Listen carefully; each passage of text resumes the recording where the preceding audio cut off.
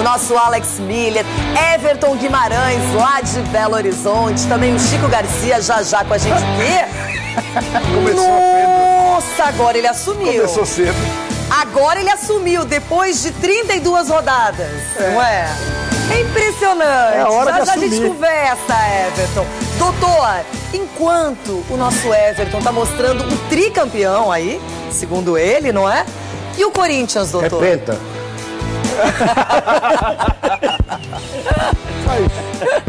Mas e doutor, o que faltou pra ser hexa? Pra ser hexa? É. Faltou, acho, um pouco mais de comprometimento, faltou um pouco mais de atenção, um pouco mais de foco, faltou sair um pouco do salto alto. Eu acho que o time do Corinthians em si, e não de apontar esse é o culpado, aquele, não foi assim. Foi todo mundo, a própria torcida. A torcida também? Ué, o Corinthians vai jogar onde nesse fim de semana?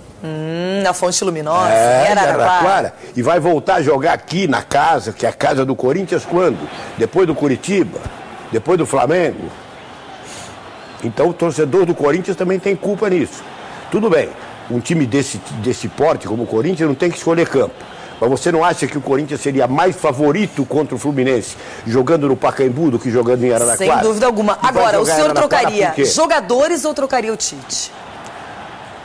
Eu não trocaria o Tite, né? Se for para trocar o Tite, eu quero que venha o Mano Menezes. Mas alguns jogadores, não é que precisa trocar. Está na hora, é uma necessidade. Acabou o ciclo, né, doutor? Seja por envelhecimento, seja porque está numa fase má, e uma fase má, um clube grande não pode, numa fase má, durar tanto tempo, né? E pensar que o ano que vem é um ano atípico para o futebol. O Campeonato Paulista é a única atividade do primeiro semestre, depois desse bom senso, futebol clube, que está liderado aí pelo Paulo André. Há um acordo entre os clubes e as federações regionais que nas 3 ou 4 primeiras partidas não se use os times grandes, né? Então, na verdade, você vai precisar de um time lá para março, para abril. Dá muito tempo de pensar e repensar e preparar o time. Não é o Corinthians, todos, para o segundo semestre. Agora é o seguinte, Ronaldo, você que é um cara muito bem informado em relação a tudo que acontece no Corinthians, pensando do goleiro até o último atacante, o que você mudaria no time? Hoje, assim, já falando, tiraria quem, contrataria qual posição? Não digo até nomes. Eu posso citar alguns nomes para reformulação, sim, não tenho medo e receio de falar em nomes que não deram certo. Como no caso o Maldonado, o Ibson, que entra e não resolve muita coisa. Repensar a recontratação do Renato Augusto. Porque você, quando precisa de um jogador, ele tem que responder. E o salário que você paga é para isso. Então, algumas coisas têm que ser colocadas na balança. Alguns jogadores também têm que ser vistos. O Guilherme também, agora ontem, voltou a fazer gols, mas cobriu a necessidade que, quando saiu o Paulinho, ele teve essa chance. Ele teve chance. É que é mais teve difícil, lesão. Né, encontrar alguém que... Então, mas aí você tem a vaga do Paulinho com o mesmo nível, né? Então, mas o time grande como o do Corinthians, e aonde chegou e o patamar que está, tem condições de contratar e recontratar. Eu acho que e o Emerson Sheik, que tem mais um ano de contrato, o Romarinho, que se esperava tanto e não correspondeu, então, até o Alexandre Pato. No caso do Emerson, é saber se ele quer continuar jogando bola, porque ele parou, né? Depois que ele assinou o contrato, que ele teve uma tranquilidade financeira, ele parou. Então, é saber se ele quer continuar. O Pato, você pode dar um caminho livre para ele seguir novos rumos, porque... Depois do menosprezo que ele teve para bater um pênalti com a camisa do Corinthians, dificilmente, se ele fizer 15 ou 20 gols numa partida, ele vai ser ovacionado. Agora, enquanto isso, vamos ouvir o técnico Tite. Já, Alex Miller e o Everton vão falar também sobre o Corinthians. Agora, Tite. Fica aqui o gosto amargo do empate, mas a expectativa boa em função do que jogou. A quantidade de empates no Campeonato Brasileiro, são 15 agora. Te incomoda essa quantidade? Não, porque ele é verdade, ele é estatística. Só que passado eu não posso, eu tenho que sentar contigo e vamos falar jogo a jogo. Aí eu já falei de todas as outras situações. Eu posso já viver um momento, eu posso trabalhar um momento, eu posso reajustar a equipe, eu posso avaliar quem está voltando, eu posso avaliar nível de desempenho, eu posso voltar Renato, eu posso avaliar 2 armadores, eu posso avaliar 2 velocidade, eu posso avaliar 4-4-2 com 2 por dentro e 2 de velocidade. Esse é o momento e essa é a situação a que eu me atenho. Eu não tô entendendo nada. Desculpe a ignorância, mas peraí. Everton Guimarães, o que aconteceu? Eu não consegui. Interprete. Faça a tradução das palavras do Tite, que não deu pra entender. Uma boa tarde pra você. Boa tarde, Renata Guimarães, fã, minha irmã. Alô, Alex Miller, o galã da Band.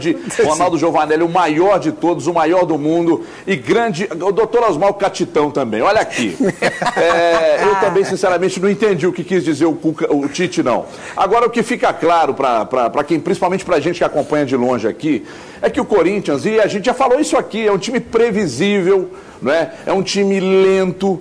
É um time que não tem um segundo volante de qualidade. Depois que o Paulinho saiu, esse jogador não foi encontrado. Embora eu reconheça que o Guilherme faça um bom trabalho, gosto do Ralf também. Mas o trabalho que o Paulinho fazia nesse meio campo, o Corinthians não teve outro jogador para fazer. Né? O Danilo, infelizmente, hoje é um jogador muito lento e previsível. Né? Então o Corinthians é um time para marcar muito fácil. Quem joga contra o Corinthians sabe, já tem todo o esquema definido, sabe o que o Corinthians vai fazer. O Romarinho, eu não gosto de ficar falando o nome de atleta, sabe? Porque o futebol é muito cíclico, esses caras voltam em outros clubes aí e arrebentam. Mas o Romarinho é um jogador que, na minha concepção, ele não pode ser titular de um time como o Corinthians. O Emerson Sheik, com tudo o que aconteceu, acho que pode ser mantido, jogando com atacantes de maior qualidade, ele ainda pode render muito. Agora, sobre o Alexandre Pato, né? Você gasta 40 milhões para contratar o Pato.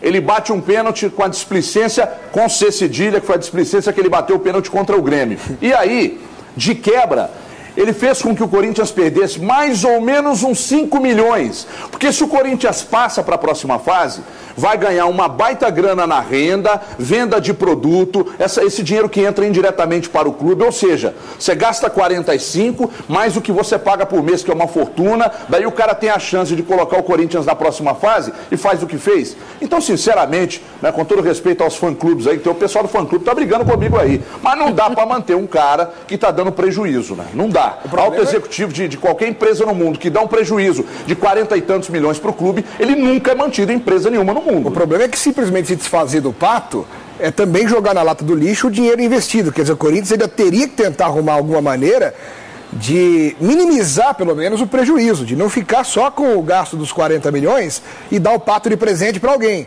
Quer dizer, tem que arrumar uma boa negociação, tem que ser inteligente para trabalhar isso também, para não desvalorizar o cara que já está desvalorizado, né? Agora, enquanto isso, o São Paulo se transforma no melhor clube paulista na Série A. Espetacular o que o Muricy está fazendo desde a sua volta ao São Paulo. É impressionante o que esse treinador mudou, o esquema tático, a cabeça dos jogadores, a disposição em campo. E dá uma olhadinha no final dessa sonora do Rogério Ceni, só para a gente poder discutir. Presta atenção. A capacidade que ele tem de enxergar o jogo. O Muricy vê muito bem o jogo. Ele fez as escolhas certas, as escolhas